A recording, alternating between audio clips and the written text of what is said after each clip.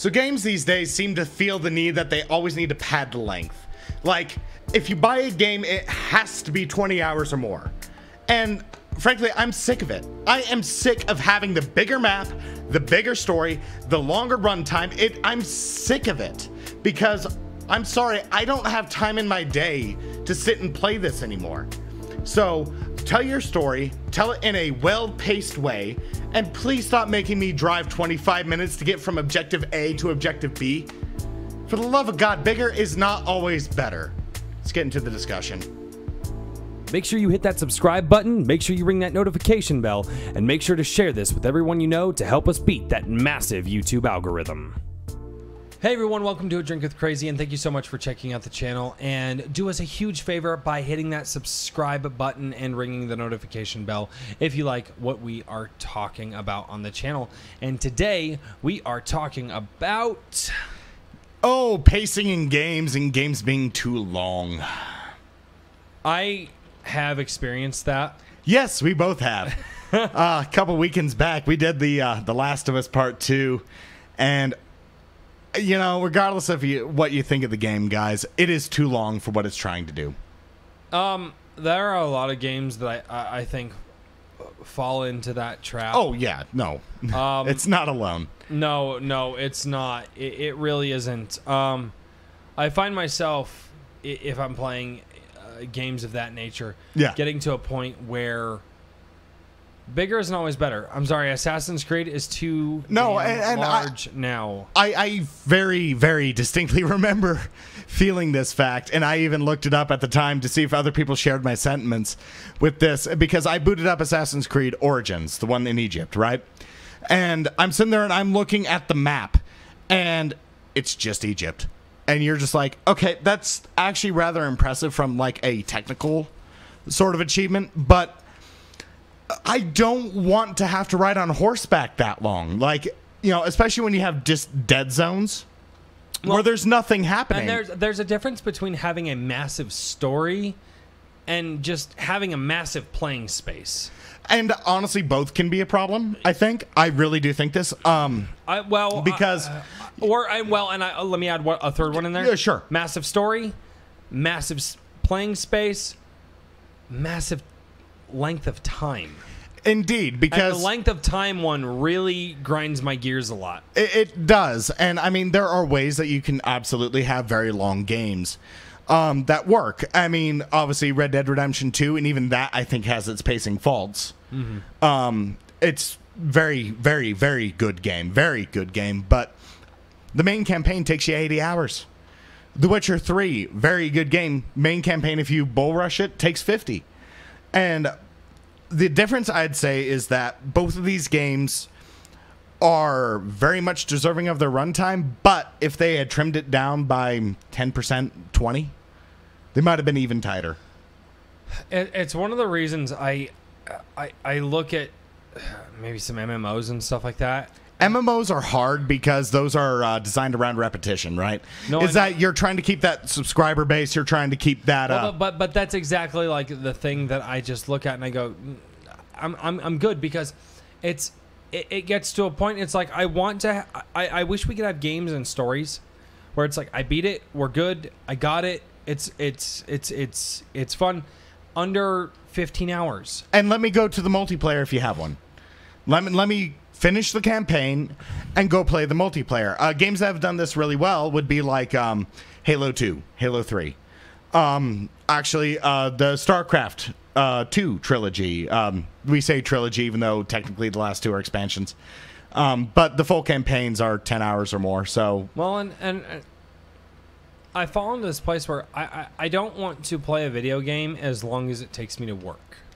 Right, like if you're competing with my work week in terms of your completion time, we have a problem here. Well, that's the thing. People go, well, there's 40 hours. I'm like, guys, keep in mind, 40 hours. And here's what I want people to ask themselves, and this is a very serious question. Right. How much money do you make in 40 hours? Yeah.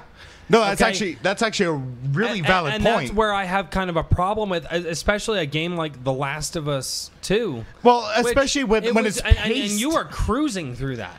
as best as I could. And it still took, I mean, because we had to take some breaks here and there. I'd say raw gameplay is anywhere between 17 to 19 hours. I average about 18. Yeah. But Yeah. I mean, you figure, for me, A third of that was unnecessary. For me, that's 2 days worth of work because I work 10-hour days. Yeah. For other people, that's 2.5 days worth of work. How much money? So if time is money, and you make money at your job, how much money can you make? Versus spending that much time playing a video game. Well, it's not even a matter of because I look at obviously that- people use gaming as kind of like their downtime sort of thing, right? And so if you figure if somebody's in your position, right? And they go out and to spend money on a video game, they want to not spend more money for a good long while, right? That is the kind of the goal of this length. But my issue is just the padding and the fact that we make the maps so big and so much dead zone between the interactive areas. Like you can drive on a path for 20 minutes and nothing happens. This is actually something Red Dead Redemption 2 did very well, is there was always spontaneous things happening. Right? You save a man being attacked by wolves, a woman trapped under her dying horse.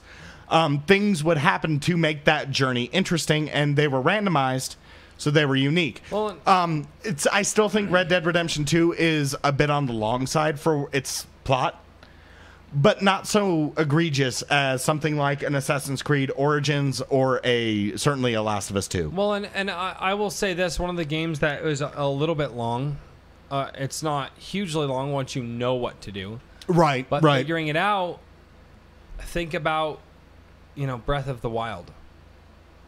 You see, now Which that's also don't- now going on don't that get me- open world style. Yeah, yeah. But it is the open world style. But the question is, was there enough to do in that open world?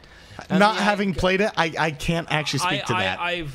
I've played a little bit. Watched my wife play a lot. In fact, I watched my wife beat the game. Right. And there were periods there where 5-10 minutes would go by And nothing is... and nothing is happening, and you kind of go, okay, I get the expansiveness, and then there's an exploration. I think that's the thing is, I think a lot of these game developers are hoping for exploration, but the problem is that exploration should maybe come later. well, Maybe as a There are- story plus type thing. Yeah, indeed. And here's the thing, right, is that take The Witcher 3, which I think is probably the best paced out of these uber long games, right? The Witcher 3, I think a completionist run will take you 90 to 100 plus hours. Right. But there are always things on the beaten path to find. There are always Witcher contracts. There are always new story beats that tie in very, very well into the main game that push the narrative forward. Even if you're not doing the quote-unquote main quest, everything starts to tie in. Going in and helping your buddy from Witcher 2.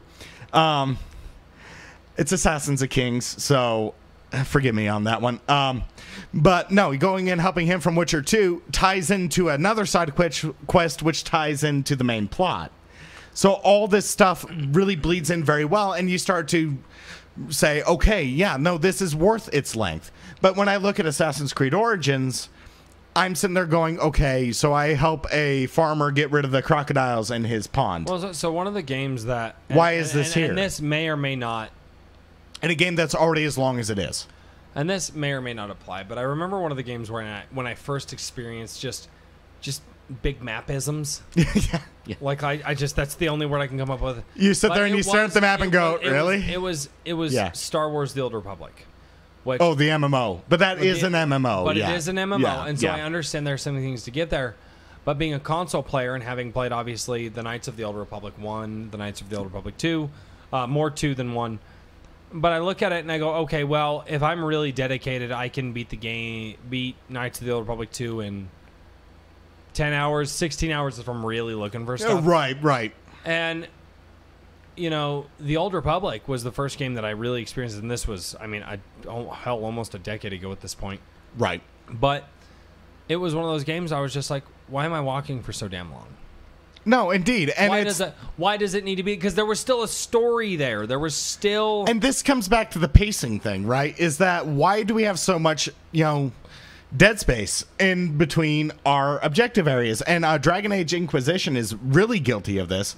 In fact, EA and BioWare had to put out a kind of a PSA saying, please leave the hinterlands because you guys are doing too much completionist stuff here and there's more game. Like, if you stretch your game and you pad your game for so long that you actually have to put out a PSA to say, leave, well, maybe your design is flawed. It's what has me really concerned about Assassin's Creed Valhalla. Because right. No, absolutely. The articles that I've seen are, it's the biggest map that you've... Considering that Odyssey, big map I think... does not mean Considering good. Odyssey also had the biggest map. But, ready? Yeah, ready? right. I'm going to coin a term right now. Yeah. Big map don't mean good map. No, it's how you use it, right? Yeah, no, it's a big map does not mean a good map. No, and I mean, Ubisoft has also seen this with Ghost Recon Breakpoint. They had the largest rendered map of any video game to date. I forget the square mileage. They put it in kilometers because they're French. But, no, it was the biggest rendered map. I broke him. It was the biggest rendered map of any video game to date. Thanks, Dick. You know I'm descended from French. That's why I threw it out there. I hate you. But I actually am, too. I actually am descended but from French. No, it's... You bastard. And they put nothing in it. There is nothing to do in that big French map. Sorry. I broke him.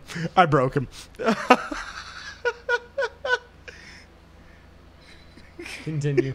I'm sorry. I need he's plotting his retribution. I need to... But no, Matt may not be on the next A Drink with Crazy. For legal reasons, this is a joke. Maybe. I'm not convinced.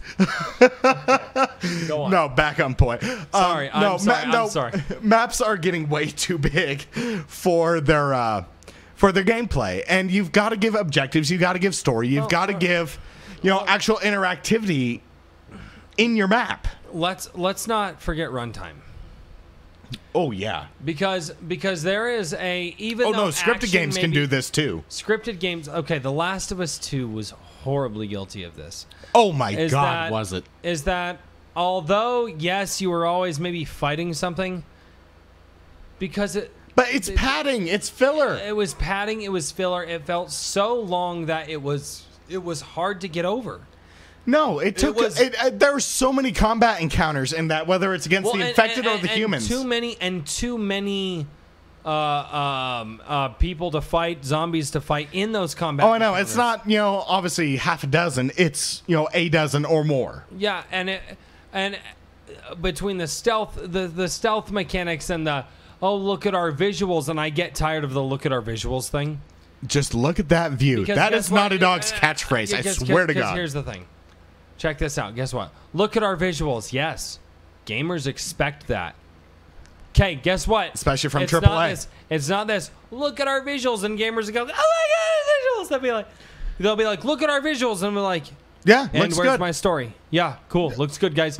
Because it's an expectation that the graphic war has narrowed so much that you really have to have killer content in there, and that is a term that I've seen a lot over the last 5 years. Is killer versus filler, right?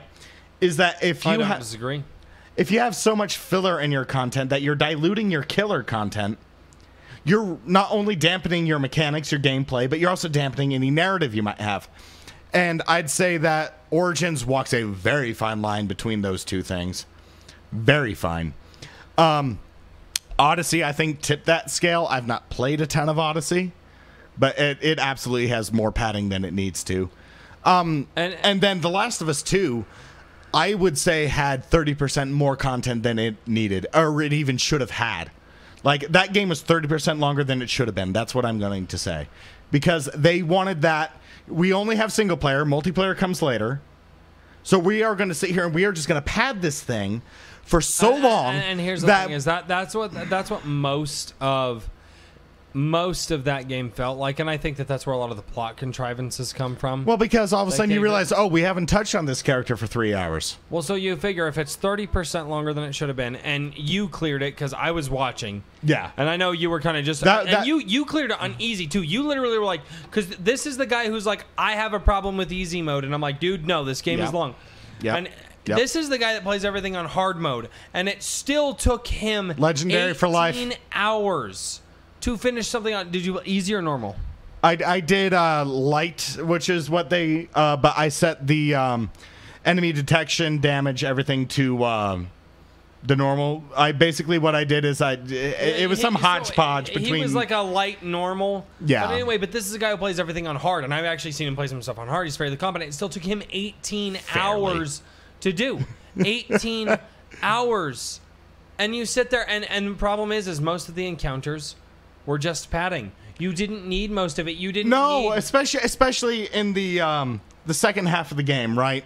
I'm trying to keep this spoiler free. Yeah, no. I think if you want to see spoilers, we have reviews. We have a top 10. We'll link it down in the description. But spoiler free is there were so many encounters in the second half of the game that just felt extra, especially towards the end, right? After we got pushing towards that finale, it was just like, okay, why do I need a 20+ enemy combat section here? Why? We've already had our climax, and now we're trying to rebuild to a climax. And you've lost the pacing. There is no impetus here for these characters. Well, and it's not the only game to do this. I've seen this a lot. The Killzone game that came out when the PS4 launched was very guilty of this, in which the plot just sat there and spun its wheels. I mean, it's just... I'm so tired of games trying to sell themselves based on their runtime or their map size. Game devs think that... Sorry. longer is... No, you're totally fine. Yeah. Game devs think that longer is better, and it's not. No, it's not. I'm sorry, still one of my highest regarded games of all time. And I've seen a lot of games at this point. Right. Because I've learned a lot because you're a gamer, and so I've learned a lot to be able to talk with you. Yeah. And I've played more games now, and I still think my number one is KOTOR 2. KOTOR 2 is a very, very good game. And it's very well paced. The graphics ain't that good. The controls ain't that good. Well, they were fine for 04. Well, they were fine for 04. The sound design wasn't even that good for 04. No, sound was a little weak in that one. But guess what? Outside the music, John Williams. But guess what? The story and what you could find out... that's even true of The Last of Us Part 1. The thing is, I didn't play the amount of hours in KOTOR 2 because it was a long game. I played the amount of hours in KOTOR 2 is because I realized, wait, I can learn more. Right. Because I liked that first run replayability. So I went back to play more. I was like, oh, well, I didn't unlock these couple of areas. Well, that's why I've played BioShock so much. Because you can learn more. And I think, honestly, if game devs really want to get people to play their games longer, is give a good story, but... like KOTOR 2 did, beaten path extra. Build your characters differently if you want to unlock other parts of the story, because then over the course of maybe BioShock, for me it took I think I want to say 6, 7 because I did an extra dark side that I didn't need to do. Right. But I think it took me 7 playthroughs all the way to the end. I beat the game twice. Right. No, 3 times. I beat the game twice on dark because yay, once on light. Dick. But I went through the game 7 times all the way to the end. Right. I knew there was no more story. But the thing is that how I built my character, how I unlocked different computer modules, how I did these other different things. Oh no, absolutely, more story for me. It kind of had that Superman 64 thing. That suffered from visuals, controls, mechanics. Yes. Yeah. That suffered from a lot. But it was, do you want to learn more about the story? Play our game more, but work it differently next time. BioShock did that very well, too. I think you're right. Well, BioShock. Well, keep in mind, even that game, its last quarter or so is a little bit padded. No, but there's always padding in games. And I don't mind a game that has padding, because everything has to have padding. TV has to have padding. Movies have to have all. Walking Dead certainly had padding. Looking at you, season 2. All television shows, all movies, and all games have padding to a certain extent. It's how much is acceptable. And I think anymore game devs just think that just all padding all the time is acceptable. Well, I'm and also sorry, just it's not that time of the month. The repetition of it too. I caught it. I'm ignoring it. It's damn it. I got you, you son of a bitch. Yeah, you did. I got You you. derailed me. No, but no, they want the padding, and so much of it is just negligible The what, crap. I heard that. It's just, you know, why in Assassin's Creed Unity do we need an entire Parisian city of just nonsense, collecting flags, collecting feathers? Stop padding your games because you feel like you're giving more value. You are not. I'd rather play 2 hours of really good content than 6 of really mediocre. Well, and here's the thing is I think if game devs start making shorter games that just really good, concise, short, to the point content, and by short, I mean 10 hours, 10, 15 hours, I think that's reasonable. I think 10 to 15 is a totally acceptable... And, you know, and not like trying to race through it. Wow. All right. Yeah, but 10 to 15 hours, 10 to 12 hours are really good. They can get more games out, more money to them, and more enjoyment out of their people who will want to buy more games. Basically, one of the ex-Sony heads came out saying, you know, let's do shorter games with tighter content, and I'm agreeing with him. It is 100%. Let's do a 15-hour game with a decent multiplayer every 3 years, as opposed to a 30-hour game every 6. Totally agree. And let's pace them better. Let's get them better written. And I think we'll see a lot better content coming out. That's just where totally I'm at. Agree. Yeah. Yeah, I totally all right, agree. we are out of time, Yes. so. Well, thank you all so much for checking out A Drink with Crazy. And if you guys enjoy what we are doing, don't forget to go down below, hit that subscribe button, ring that notification bell, and wait until the end where you can click on some more videos that we did. And who knows, maybe something will pop up that you like that we talk about, or comment down below and tell us what you want us to talk about, because maybe we know something about what you do, and maybe we don't know something about what you do, and we are get always something else to willing to nerd learn. out on. And I guarantee you, it'll be better paced than The Last of Us 2. Later, everybody. Have a good one. Cheers. Thank you for watching A Drink with Crazy. If you liked the conversation, make sure to click here to see more.